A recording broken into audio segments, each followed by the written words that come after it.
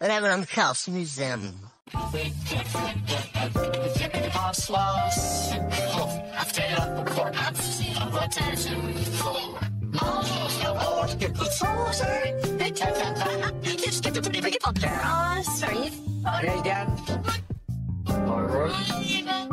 And then she'll give you a free audio tour, and when you are in the museum, you can take photos.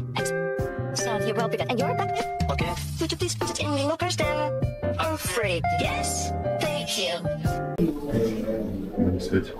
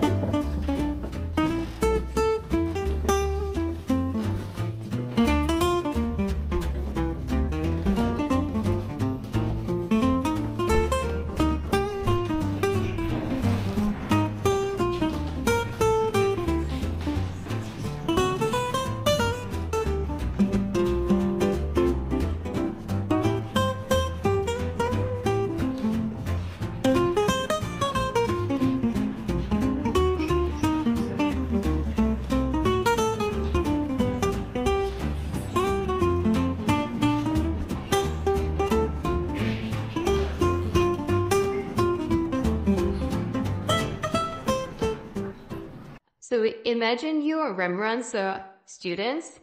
First thing I do is charge you 100 guilders a year, which is the immense sum of 200 guilders. It's approximately a year's income of a worker, carpenter, or baker. So paying 100 guilders, that was the very expensive master study was Rembrandt's, right? Now you just Google and you get the information, or you listen to me. Now making paint is part of that apprenticeship, and what you need is basically anything that is colorful that you can mix with the binder, glue it on your canvas, and you have a painting. And the binder in Rembrandt's case is oil. He uses oil paint. Maybe you know these seeds. This is linseed. Some of them you see in the morning. And you press that, then you have linseed oil. Actually, you can use any oil. only not olive oil that will never dry. All the other oils are fine linted oil, really dies very quickly, and it's cheap. And it was cheap in the 17th century. That was our first choice to make paint. And then you go look for colorful substances. And when you live in France and you go to the Roussillon, you have yellow mountains. And you just grab yellow stones, you break them down to powder. That's a nice pigment for a paint. Anything in Holland, they grew plants, the meta plant, and those roots are red. And if you grind them down to powder, it's a sort of muddy, well, not really bright red, but the moment you add oil to it, it becomes a blood like beautiful dark red. So plants is a good idea. And then you have animals. You all know this story, the crustacean insects that live on cactuses in the 17th century, only on cactuses in Mexico. So you measure, well, not easy to get this color. You have those insects, millions of them. You grind them down to powder. This dilutes in water, and you can dye clothes with this. Then if you dilute this in water and you add chalk powder to it, white powder, then the chalk absorbs the dark color and transforms itself into this beautiful carmine, right? And this has a number, 120. You all tasted it the moment you eat a red M&Ms, or you have lipstick, or those very colorful strawberry yogurts. Now, for the black, that's easy. If you need really black, real black, you go to the butcher's, you fetch some animal bones, you burn them without oxygen, and they carbonize to something really dark, you grind it down to powder. You have dark black. You can do the same with wood. That gives you charcoal, but that's more gray. And you can go to Germany and just fetch a bit of coal in the mines, right? And you grind this down to powder, you get dark brown color. And Rembrandt used this very often for the underpainting because dark coals make the linseed oil dry very quickly. And so it's a good start in the beginning of a painting. The same is true for glass. Powdered glass makes oil dry very quickly, and you have blue glass. There's a lot of cobalt in it, and then you have blue glass. You grind it down to powder, you have a beautiful blue color. We find a lot of cobalt in Rembrandt's paintings, but not a lot of blue. That is because this cobalt blue after about 200 years fades out and turns into something brownish. So a lot of research going, what was the original color? Was it more bluish or maybe grayish? Because there's a lot of cobalt in it. Now, once you've got your pigments, then you, as a student, you go sit here. Rembrandt goes like, make me some ochre. Yeah, sure enough. No problem, here we go. I take some of my pigments and I put a certain amount of oil with it, like so. And first I mix this with a palette knife. And now you see me doing this approximately. Yes, I do this approximately. You can always add a bit of oil to it. You can always add a bit of pigment to it. Every pigment needs another amount of oil. Those mineral colors absorb much more oil than metal colors, for example. But the more you prepare paint, the more you know your pigments, and the closer you are, the quicker this process will be. Now, this is not paint yet. I'm looking for something that is shiny, right? Beautiful, oil paint shiny, and the substance of a toothpaste is like something. Now, what I do here is, this is called grinding the paint. And that what I try to do here is to surround every tiny particle completely with oil.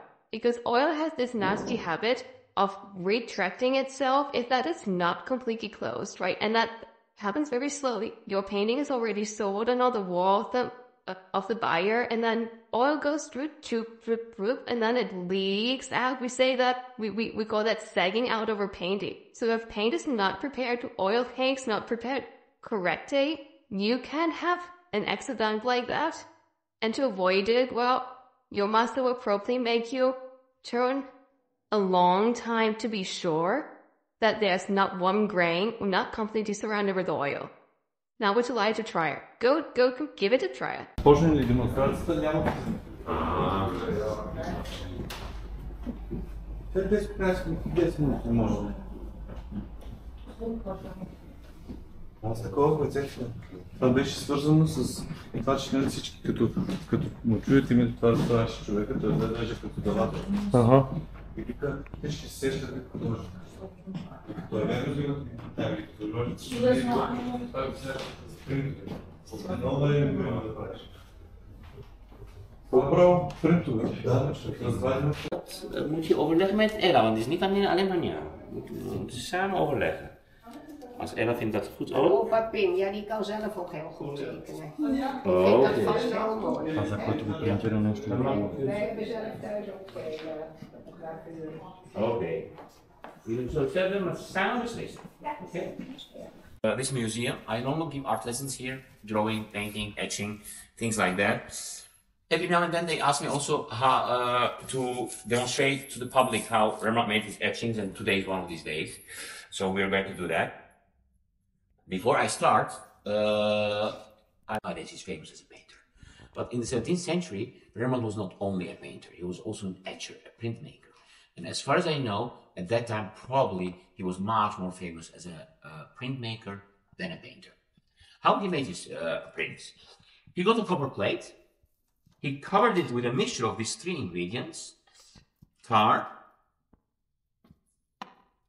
beeswax, and resin. He mixed them together and he warms up the plate and he puts a very thin layer on it. Once the plate is covered, like this, he goes with a sharp pen and starts drawing on it. Once you touch with the sharp pen on that wax, the wax falls off. It's very thin film and copper gets exposed. So when you draw something here, actually you're peeling off the wax and you're exposing copper from it. Once your drawing is there, he surrounds it with walls of wax like that, like this, and he adds acid on it. The acid will bite any exposed copper. So it will bite actually your drawing in the plate itself. The longer you leave the acid, the deeper it goes. Okay. And stop, George. Let's see what George did. The moment of truth, George.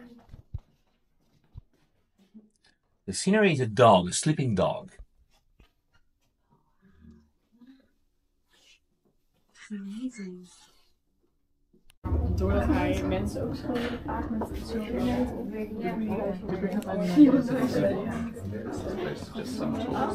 oh, we kan hij uniek voor zijn.